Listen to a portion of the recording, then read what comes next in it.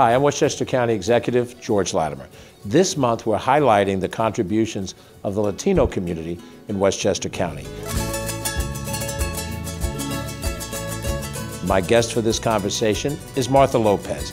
Martha serves as the Director of Minority and Women-Owned Businesses and Immigrant Affairs. Thank you so much for having this conversation, and it is so great to celebrate Hispanic Heritage Month. Let's talk a little bit about the music and the culture in the Latino community, which I understand is diverse because you have people coming from many different countries that come together at this moment. We have 20 Spanish-speaking countries here in the United States represented, all of them here in Westchester.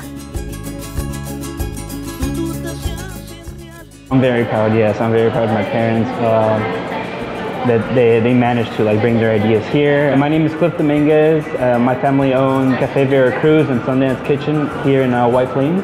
We have, tamales, we have a roasted chicken, the chilaquiles, the beans. And my family is originally from Puebla, Mexico. We specialize in Mexican dishes, Puebla dishes. Okay, so this is the machine we use to make our tamales.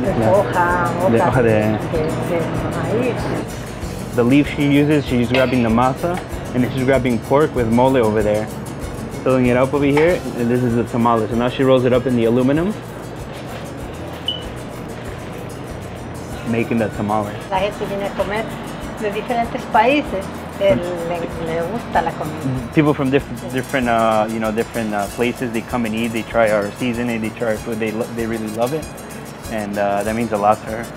It means a lot. Now we know that businesses have been affected across the board, of all types. The COVID shutdowns of 2020 were dramatic, and even when we pulled out of the COVID, we haven't been at a full 100%. We did close down during COVID for quarantine. We managed to come back, people started coming back. Let's talk a little bit about the leadership in the Latino community and the role that education plays in helping people understand the challenges at hand and addressing those challenges. I want to talk about one organization that helps so much with education, and that is Latino U. Our work is so important to make sure that students have the tools that they need to be successful. My name is Cosette Gutierrez, and I'm the Executive Director of Latino U College Access here in White Plains, New York. And I'm a proud Dominican American. Only 24% of Latino adults have a college degree. We've seen our students go to schools as close as Pace and NYU to as far as Stanford and University of California. Over 56% of our students have decided to pursue STEM, which is really important. And they're joining exemplary companies right here in Westchester County. As a first-generation Latino graduate myself, I remember how important it was for me to return to my community.